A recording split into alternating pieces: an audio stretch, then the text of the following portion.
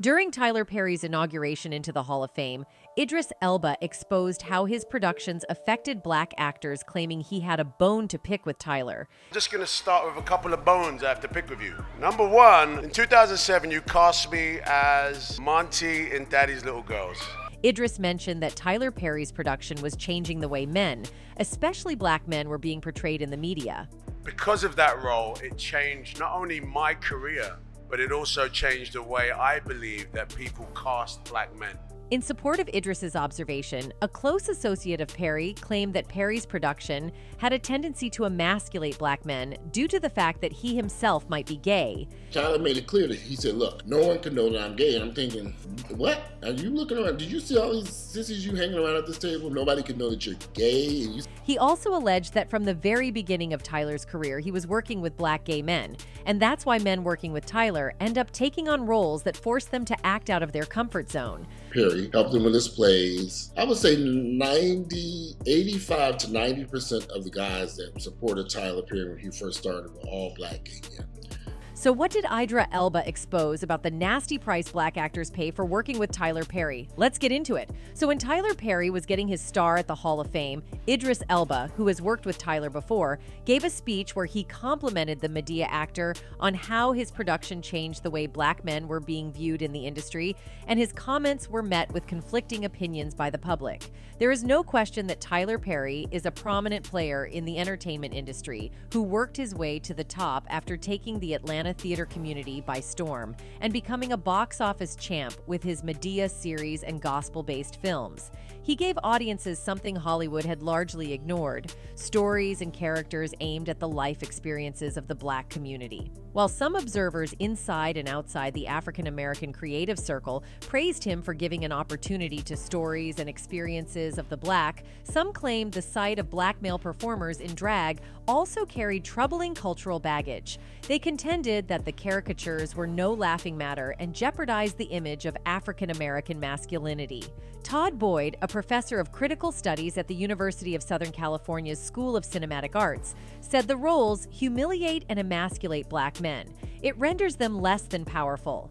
Back in 2022, Tyler Perry defended some of his most popular films against accusations that they feed into harmful stereotypes. Perry, who appeared on Chris Wallace's CNN and HBO Max series, Who's Talking to Chris Wallace, stood by his hit film franchise, which includes 12 movies in total.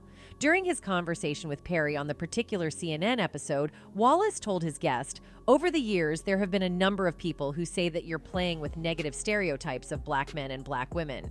The host specifically mentioned Spike Lee's 2009 comments blasting the Madea films as buffoonery and insisting that we can do better than films like Perry's.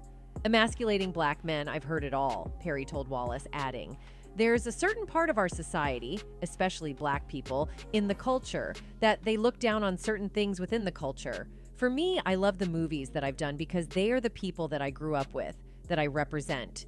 He continued, "So when someone says, 'You're hearkening back to a point in our life that we don't want to talk about or we don't want the world to see,' you're dismissing the stories of millions and millions of black people.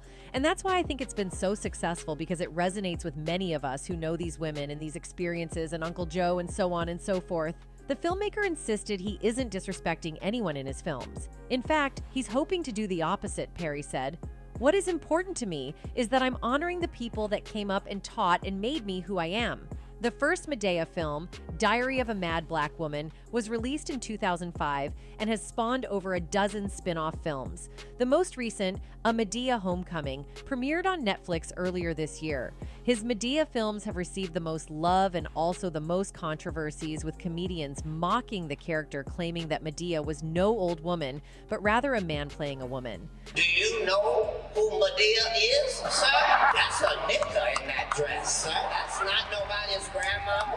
With the fact that most roles given to black men by Tyler are usually stereotyped females or cross-dressers, one of his close associates spoke up and alleged that Tyler Perry is actually gay, and that's why he ends up putting other black men into those roles. He even claimed that at the beginning of his career, Tyler used to perform at gay events but had to cut back on associating with that part of himself based on the fact that he had built his entire brand on the black church. Tyler made it clear that he said, look, no one can know that I'm gay. And I'm thinking, What? Are you looking around? Did you see all these sissies you hanging around at this table? Nobody can know that you're gay. Several other older gay men have also told stories of hanging out with Tyler Perry in gay clubs back in the day. Most of them really have no real reason to fabricate anything or lie, and another more notable name to add to that list of people who remember hanging out with Tyler Perry in the gay club is radio host and comedian Miss Sophia.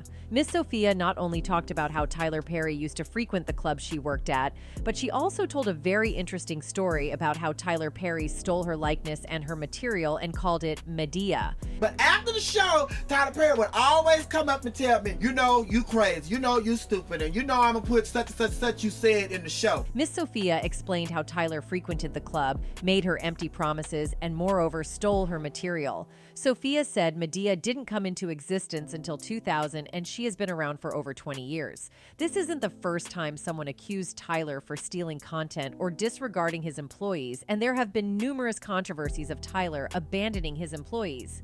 After striking it big at the box office, Perry set his sights on television, where he found success with the hit sitcom House of Pain.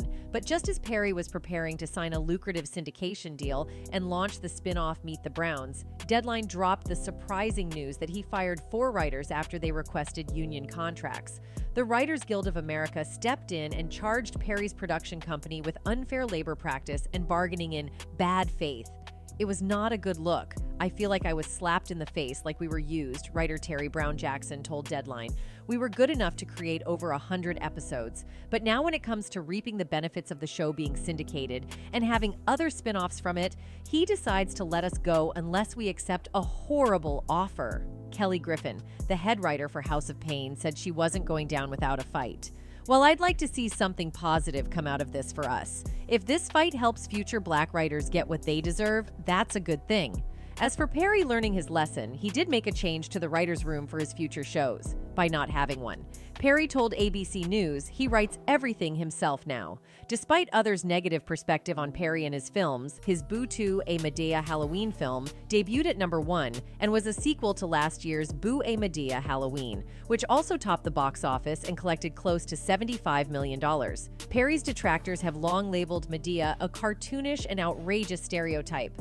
But the writer-producer-director points to his massive legion of fans, who continue to flock to movies and plays in which he portrays the character. He believes they feel a deep connection to Medea, who also helps deliver Perry's message of family, love, and faith. Medea got her start in front of Black people, Perry said.